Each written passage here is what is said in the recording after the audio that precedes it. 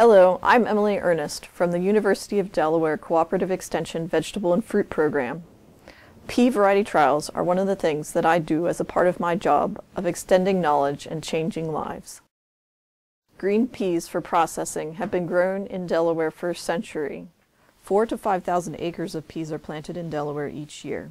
Since 1994, researchers with University of Delaware Cooperative Extension have been testing new varieties of peas at the university's research farm in Georgetown, Delaware. Farmers and vegetable processors use the results of these trials to decide which varieties to plant, and seed companies use the results to determine which varieties to market in our area. The pea trials begin with planting of the first trial in mid-March, followed by a second trial in mid-April. The two planting dates allow us to test varieties that mature quickly and are intended for early planting, and those that take longer to mature and are intended for later planting. We plant 3 plots of each variety so that we can use statistical analysis to determine whether there are differences between the varieties. As the plants emerge and grow, we collect data on stand establishment and flowering date, but the real work happens at harvest time. After determining which varieties are ready to be harvested, we get to work pulling vines from a 25-foot section of each plot.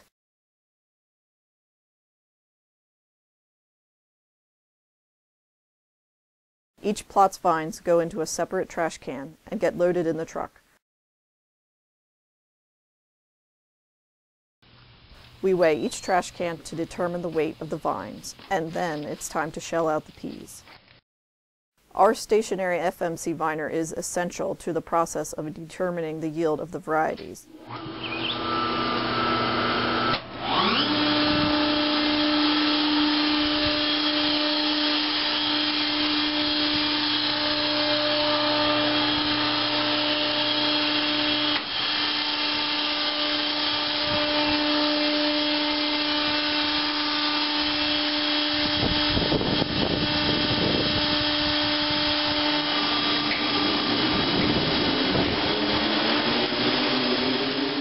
The vines are fed into the viner using a conveyor belt.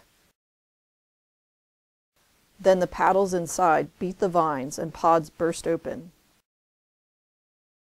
The peas fall through the screen in the rotating drum and roll down the curtains to the conveyor belt at the bottom.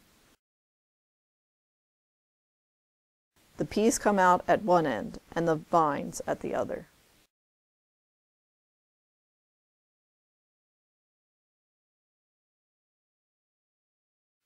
Now it's time to use our cleaner to help remove pods, leaves, and stones that made it through the viner too.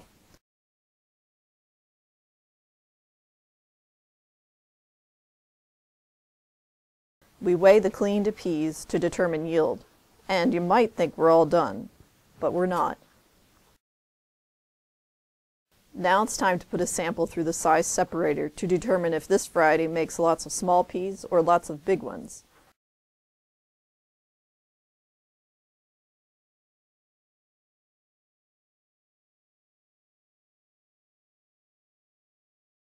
We weigh each of the different sizes and then put all but the smallest peas back into one sample for the last test.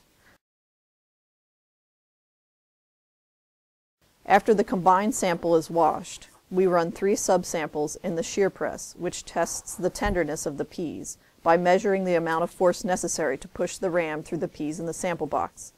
We try to harvest our peas at a T reading of 100 for maximum quality.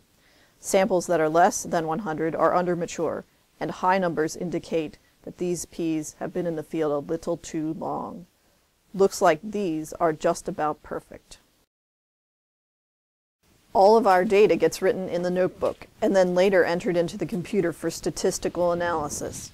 Now it's time to clean up. The results of the trials are compiled into a report for farmers, processors, and seed companies to use. It's available both printed and on the internet.